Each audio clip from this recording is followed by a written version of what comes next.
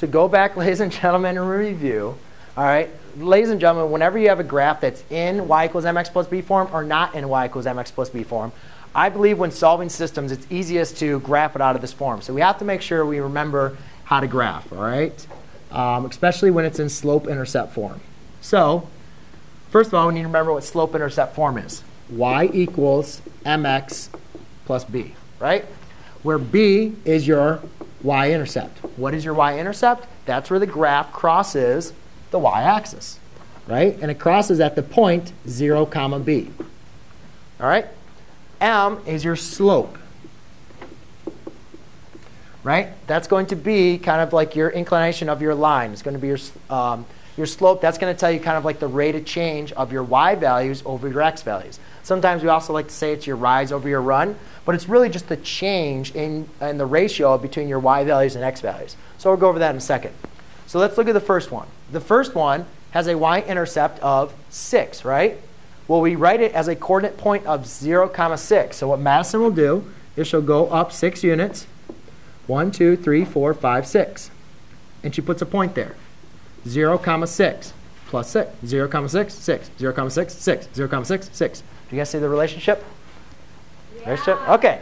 Then the next thing it says is the slope, right? The slope is -3. Well, I told you the slope is a ratio between the change in y over the change in x.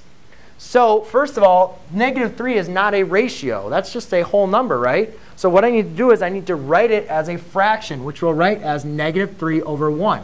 Because -3 divided by 1 is -3, right? However, now it's in ratio form. So what I can do is go down 3 units, 1, 2, 3, to the right 1. The change in y is down 3 over 1. You could also go up 3 to the left 1. Either way, you've now just created a line. All right? OK. So now the next thing is we need to graph this one.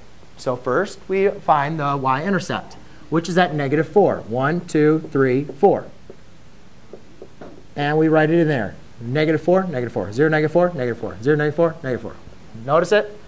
Here, my slope is 2, which I'm going to write as 2 over 1. So that means I go up 2 to the right 1. Up 2 to the right 1.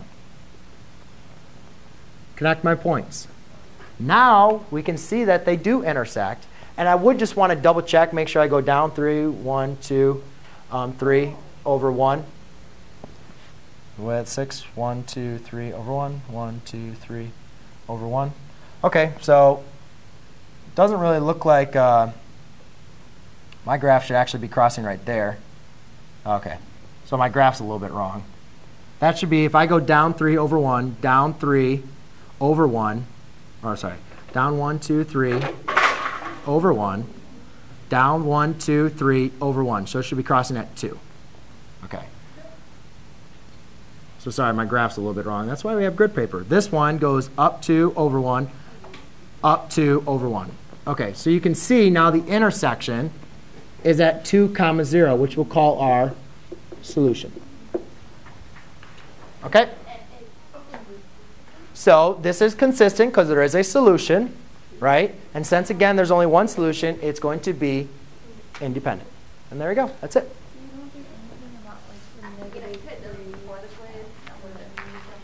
I should have done the what? You want to do anything about like the -2x?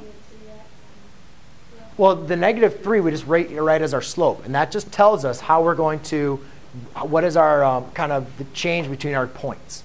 And that's going to tell us either down 3 over 1 or up 3 to the left 1. OK? Yes? What if y equals x? What if y equals x?